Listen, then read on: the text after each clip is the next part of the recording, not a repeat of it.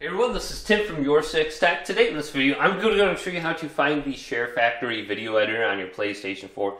If you went over to the PlayStation Store and tried to find it under here, and even went up to the top to where it says like search right here, you're not going to find the application. What you actually want to do is go back to the home screen, then go all the way to the right to library. This is already on your PlayStation 4. So if we select library, then we want to go on down to where it says applications here on the bottom, then go to the right, and then we can find Sharefactory located right here. And select it and open this up. So every PlayStation already has this installed, you don't need to download it. Now there might be some updates that you do have to download when you start this up. You can see this application is 9 gigabytes, so it is quite large. So let's start this application up and close down our game. Then we have the option to edit videos right here, photos, animated GIFs, social, and then we can use a USB to import content.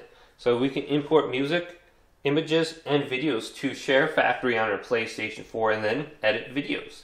And then we can export them to a USB if we want to bring that over to our computer. So here is one of my video projects I was doing. Let's select this.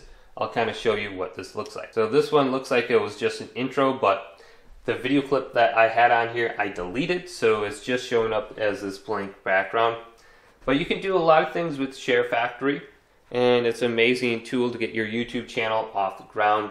And you can easily upload directly to YouTube if you link your YouTube account by going up to settings right here and selecting this.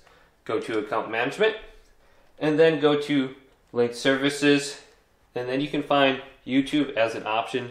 And you can sign in with your email address and password on YouTube, accept the permissions, and your YouTube account will be linked to your PlayStation 4.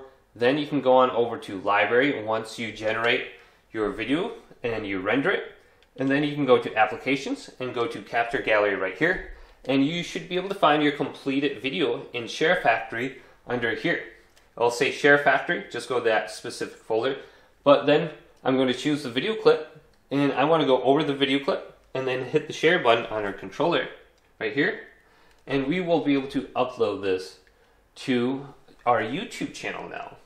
Just choose YouTube, then enter in your tags, your titles, your description, whether or not you want it public, private, or unlisted, and then share it with an audience.